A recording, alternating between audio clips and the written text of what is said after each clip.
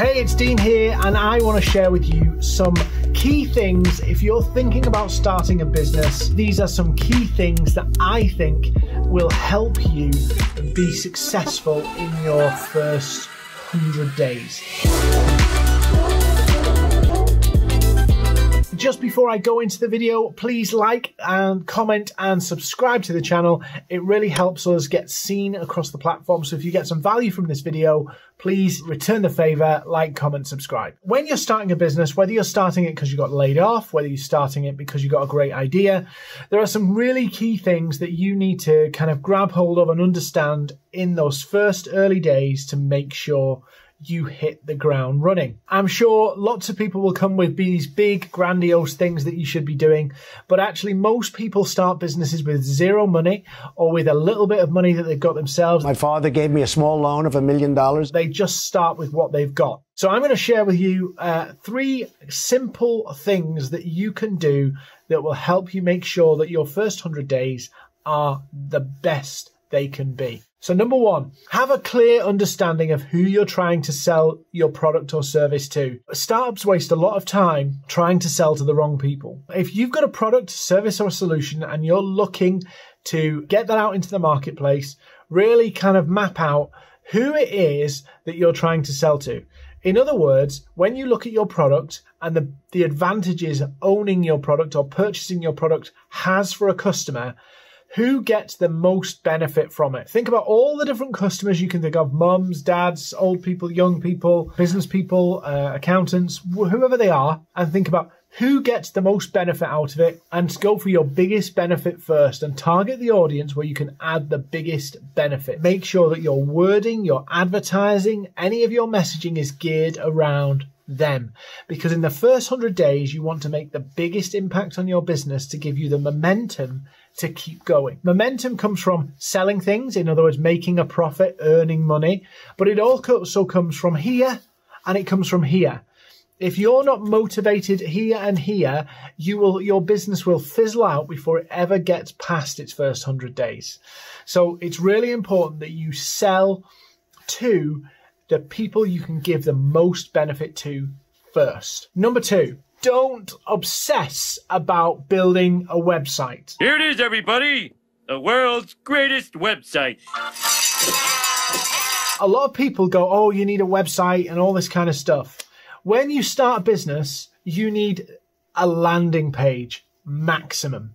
And the reason I say this is because a website is a mammoth project. And in your first few weeks and months, you don't have the first idea of how to write, produce, and put together a website, because everything that you know right now will change as you launch into the market. So if you start building a website now, 1, it will take you forever and it won't look right. You won't be happy with it. You won't be satisfied with it. Number 2 reason you shouldn't do it is it will take up a lot of your mental energy, and your mental energy needs to be focused on, I've got a product, let's get it out there. So a very simple landing page that validates who you are, some ways to reach you, a bit of information about the product. If it's e-commerce, obviously a way to buy the product, but just one page, one simple page that says, this is who we are, this is what we can do. Done. Don't focus and waste your time on a website in your first few weeks and months. Final tip: when you're reaching out to people, be very careful about saying you're a startup. What Brushfire Media does is a little different. We started in our dorm room at Oswego College 4 years ago as a way to seamlessly fuse branded integrations with content creators such as yourselves. What does any of that mean? Now, it's really hip and trendy to be a startup, and you might think that's cool, but some customers will be worried about whether you're going to be around for the long term, whether this product's any good, are you just trying to scam them? Don't make being a startup a selling point. Just say who you are, this is what you do, be very, very clear, but don't obsess about this whole startup culture. Customers just want a product that does the job, saves them time, money, or gives them a benefit. They don't care whether you're a startup. They don't care whether you're a 500-year-old company. They want to know that their product is good and does the job. Be confident. Don't undersell yourself because you're nervous about your business. Don't overpromise and underdeliver, but make sure that you are certain in that you want to give this product to the customer and this product is amazing. Sometimes our lack of confidence because we're starting a new venture, we're starting a new business, we can actually, in our language, push that through to the customer, and it actually harms our sales. So be really clear that this is a great product, people love it.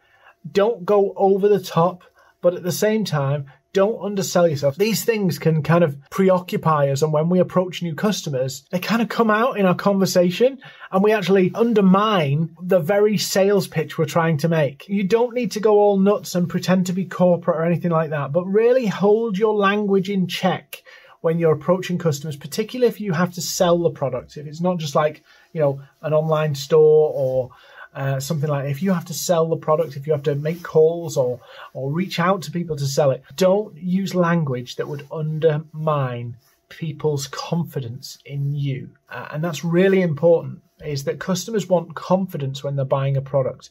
Even if you offer a 30-day guarantee with your product, if you undermine your sales pitch with negative language, they will still not find any reassurance in any form of guarantee, money back thing, because you have to give customers confidence. Now, that doesn't mean bullshitting people. It means telling people confidently and them reading you and seeing that you're confident in your own business. And it's really important that you're confident in your business in the first 100 days. Those 100 days, starting a business and getting out into the marketplace, are hard work. And you have to be committed to push through all of those challenges, all of those frustrations. And yes, sometimes you're going to feel like this should not be this hard. It is that hard. You have to push and push and push.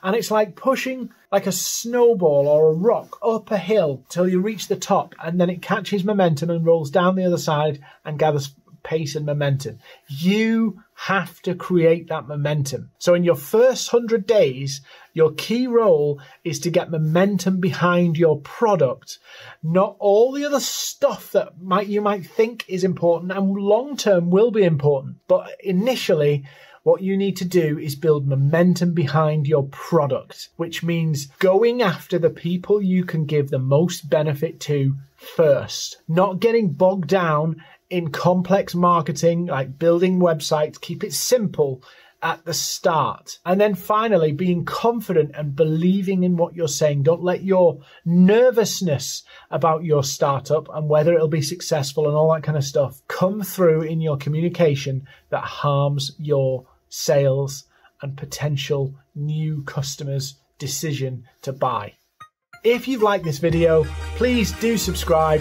Thanks for watching the channel. There's some other videos you can watch, all about helping you grow your business, help you think a bit differently so that you can grow your business successfully.